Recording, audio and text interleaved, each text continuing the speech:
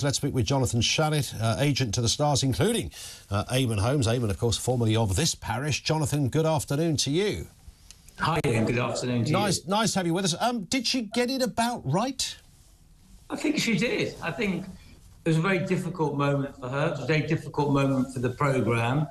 And whatever they chose to say, some would think it was good and some would criticise it. But I thought, watching it objectively, and I have no clients involved, so I can be objective, I thought they got the tone exactly right. It was, I mean, nobody's disputing. It's a difficult one, isn't it? And, you know, they are appealing to, not necessarily to me, but to those loyal viewers of This Morning, where it probably does matter. It certainly matters commercially to advertisers, how they approach this. So she set a tone there.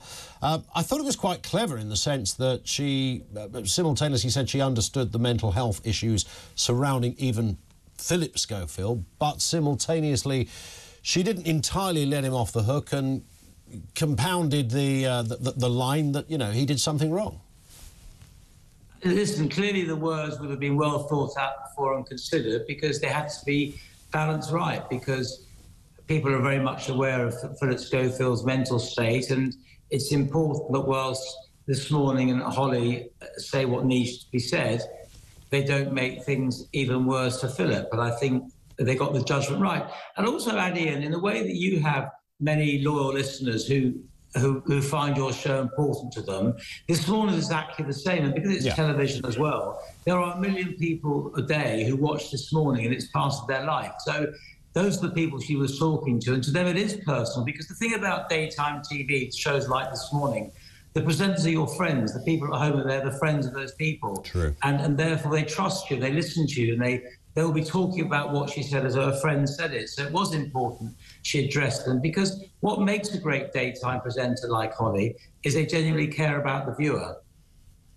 In terms of Schofield himself, I mean, I find this whole thing, I know to many people, when we've discussed it, Jonathan, they've said, hang on, it's show business, it's tittle-tattle, there was an affair, it's not desirable, it was in the workplace, balance of power and all this business. But actually what I think is fascinating is the idea that a person's entire career can be obliterated over something like this. Schofield himself said in those couple of interviews that he's since given, one to The Sun, that his career was over. That's the line he took. Is there a way back for Phillip Schofield?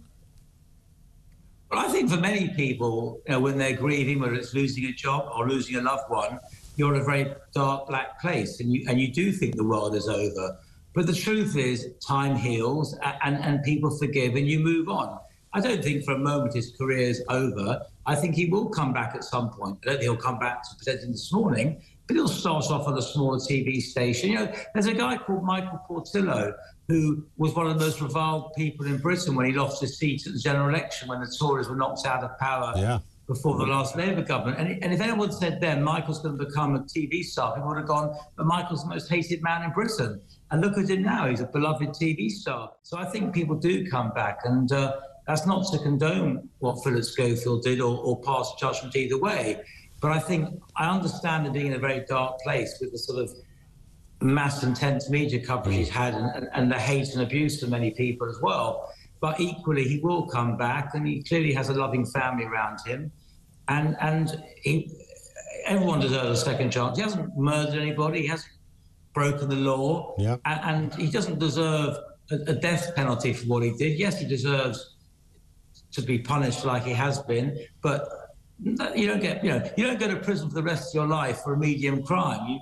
You serve your time and you can start again. Yeah, fair point. Jonathan, it's always good to get your expert view on these things, and it is an expert view. Thank you, Jonathan Shalit, who is, of course, an agent to the stars. I mean, it's the list of who he hasn't represented isn't particularly long. The ones he has and still does is massive. He knows the terrain and the territory well. Thank you to him. I think Schofield should be able to find a way back, surely.